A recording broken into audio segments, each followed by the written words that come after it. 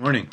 So today we are going to talk about nesting, and I'm excited about this because we're now delving into the realm of more complex experiments that are really kind of interesting. And you might kind of look at the designs we've talked about so far and ask, why haven't we gotten here to nested designs yet? And that's because nesting adds a level of complication in terms of actually understanding the relationship among factors in your experiment. So I want to introduce you to nesting with an example.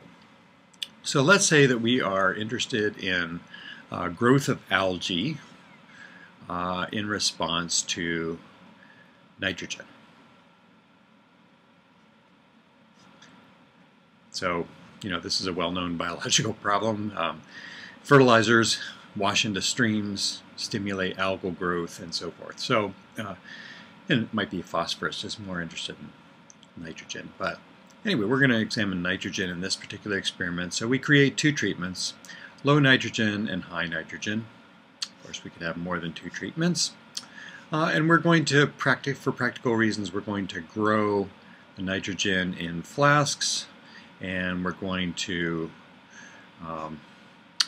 grow these flasks in an incubator of some kind and inoculate them with algae.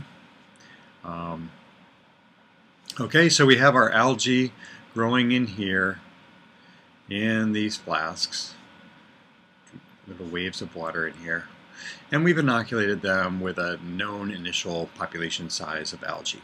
Okay, so we have algae growing down here, and we're going to sample the algae. So we're going to take algae out of the flasks and analyze the algal population.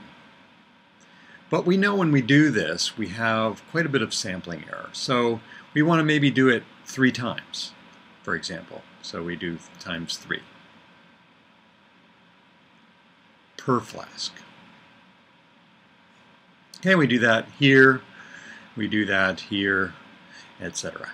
We're going to get 3 samples out of each flask, and so our sampling scheme is such that we have suddenly another factor involved here. So we have nitrogen level, and we have flask. And we have flasks 1, 2, 3, and these are different flasks over here, obviously, because they have different nitrogen levels. So this is our experimental setup, and we have replication within flask, which means we can test the flask effect. So let's look at this experimental design. Every design up until this point, we have had all possible combinations. So here we have low and high nitrogen. And now we have this other factor, flask. And we have 6 of them, 6 unique flasks. Okay, so let's look at our experimental design. This looks on the surface like a two-way experimental design, right? In fact, at the low level, right over here, flask 1, we have n equals 3 samples that we've taken. Same here, and same here. But, in flask 4, we don't have anything. There's nothing there in flask 4, 5, and 6 at the low nitrogen level, and that's because flask 4 is only found at the high nitrogen level. Likewise, in flask 1, we don't have the high nitrogen level, so this is missing data here, but we have an n equals 3 here in flask 4, 5, and 6 for the high nitrogen level. So what you see is when we try to draw this out as a two-way design, it doesn't actually work because we have missing cells.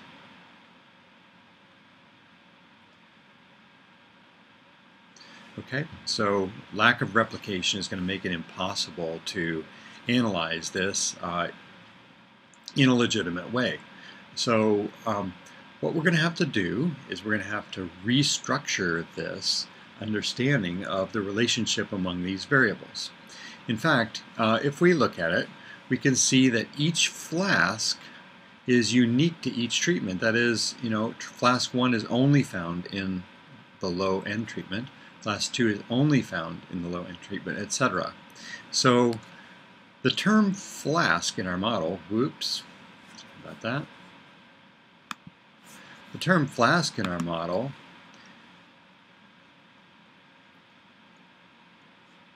is unique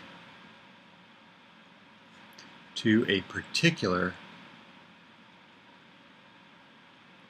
n level. Now,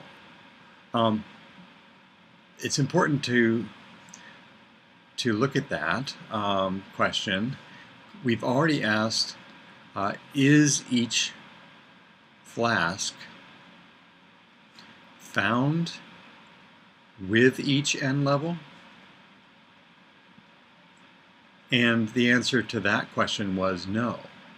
And therefore it's not factorial. We don't have every combination of the two. But instead, flask is unique to a particular n level. Is n level unique to each flask? No. We have low n level in flask 1, we have low n level in flask 2, we have low n level in flask 3. So the answer to that is no, but is flask unique to a particular n level? The answer to that is yes. What this means is that flask is nested within n level. Okay? So flask is nested within a particular nitrogen level. Okay, I think maybe the best way to illustrate this is to give another example. So let's use another example. And I think this is actually harking back to one I talked about in an earlier video, where we have a sampling problem. We want to measure something about properties of individual leaves. Like let's say, for example, we want to understand chlorophyll content. And we want to get an estimate of the mean chlorophyll content of, say, maple. Okay, so we're going to have to, and we're interested in this at a very broad level. So we're going to have to choose watersheds to sample. We may have multiple watersheds we want to sample. We're going to have to select trees within watersheds. Okay, and within those trees we're going to have to select particular branches to sample.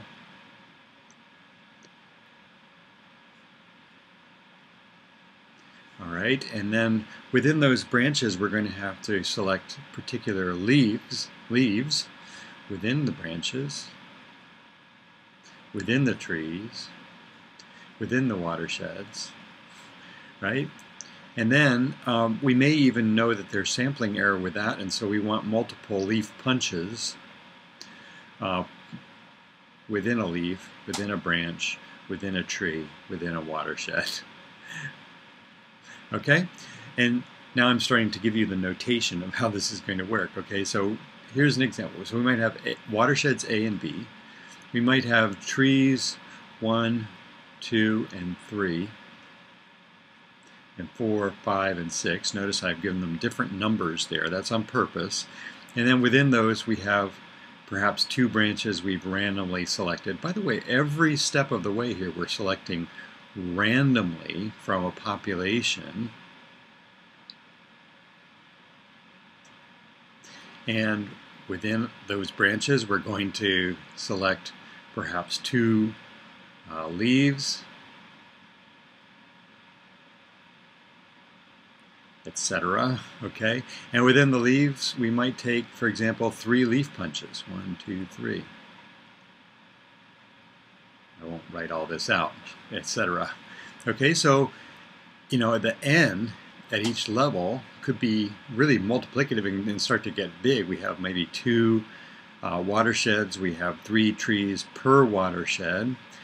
We have 2 branches per tree, and we have, I've shown here 2 leaves per branch, and we got 3 punches per leaf. Okay, so we now have a 2 by times 3 times 2 times 2 times 3. That's a lot of leaf punches here. So we have 6 times 12. 6 times 2 is 12, times 2 is 24, times 3 is what, 72 punches. So you can see with nested designs you can get up to very large sample size very quickly if you have a lot of levels of nesting. Okay, so this is another example of a nested design, and it's a matter of we're measuring something at the leaf level, but we want to extrapolate to a broad landscape, and so we have to make choices of the units within each watershed that we're going to sample in order to get down to that level of leaf punch. And at every level we want those entities to be representative of the level above, and therefore, because we want to generalize all the way to across watersheds here in this particular case. So you can imagine there could be even more levels than this. And the other thing is, I think, to think about is we're not really interested in each of these levels particularly. We might be interested in the fact that there is tree-to-tree variation and branch-to-branch variation and so forth, but we don't care about those particular branches, and we don't care about those particular trees because we're generalizing about chlorophyll content of this species. Okay, at the highest level we may be interested, for example, we may choose these 2 watersheds to be different in some way that's particularly interesting. Perhaps one has been treated with lime and the other one hasn't, in which case that's a little bit different. So in my next video I'm going to actually start talking about these contrasts between randomly chosen factors and factors that are chosen for a reason. That has to do with what's called random and fixed effects. But the point I want to make now is that all of these levels down below the top level need to be randomly chosen if we're going to claim that the numbers we're getting at the very bottom, whatever we're measuring our y on, are representative, and therefore we can extrapolate to those higher levels. Just as individuals need to be randomized, have always been randomized at the bottom level within our 2-way and 3-way designs. Okay, so let's give another example. Example 3. We're interested in maybe a toxicology or pharmacology example. Okay, so we have a drug that we're testing out. Drug A, we're comparing it to drugs B, C, and D, which might already be on the market, just as an example. And we're going to administer that drug to rats. And we would certainly want replicate rats that we administer these drugs to. Now, there are a lot of ways to design an experiment. For example, we could have the same rats exposed to all the drugs at different times, and that could be a cross design, right? But if we had 12 different rats, and we had 3 rats per drug, by the way, when you draw it like this, you can sort of see it's a nested design because rat is unique to drug. Drug is not unique to rat because we've got 3 rats that have that drug. So rat is unique to drug. We don't have each rat found with each drug when we draw it this way. And then maybe we have to take, we know there's variation because of sampling variation. We have to take at least 2 blood samples to get a good idea of the mean for each rat. And actually, when we construct SAS jump data sets about this, we'll want to use this procedure as well of numbering each sample uniquely, because jump can make an error if you don't number each one uniquely. It doesn't know necessarily that these individuals are in fact different and that these samples are all different. So just to be sure that all these rats are treated as individuals and you don't do the wrong analysis, you can label these with different numbers. In other words, don't call rat 4 rat 1 and this rat 2 and this rat 3, because it could be that jump would then interpret this rat as the same as this rat. But it's not, so we give it a different number and then it can't possibly make that mistake. Okay, so this is a nested design, and when we're listing effects in our SAS jump model, what we're going to do is actually start off with the top level. So we're interested in the drug effect, and we have rat nested within drug. I'll show you how to set that up. And then that's it. Sample is actually the error term. And of course you don't put that in when you're specifying the model. That's obviously included. And what's going to happen is that with nesting designs, the level below is going to be used to test the level above for our F ratio. Now I'll get into the nitty-gritty of nesting, and we'll do a sample calculation in the next video. But I wanted to just kind of point out that we have nesting. This is sort of one level nesting here, one level below the top level nesting. And the previous example had several levels of nesting. The example before that with nitrogen and flasks just had one level, like this one too. Okay, so this is how nested designs are depicted. I'm going to show you how to illustrate more complex designs with both crossing and nesting in a separate video. But for now, I've introduced you to simple nested designs. They can have different numbers of levels depending upon how many factors you want to take into account in your choice of your ultimate experimental unit. Okie doke.